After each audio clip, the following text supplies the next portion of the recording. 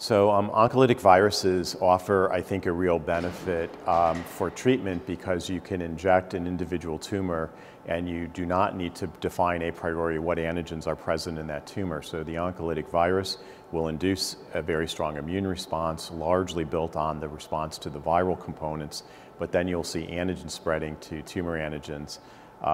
And so it continues to be very exciting as an adjunct to immunotherapy. I think in the early days of development of oncolytic viruses, we were looking for that direct killing by the virus of the tumor cells, but we now understand that it probably is more important to get that immune response so that you can see rejection of uninjected lesions, what we call an abscopal effect. I think the promise for oncolytic viruses remains in combination therapies.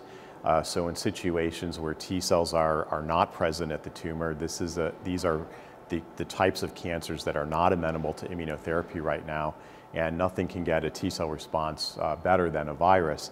And so I think the idea of using the oncolytic virus to turn these T cell poor tumors into T cell rich environments and then add additional immunotherapies is very promising.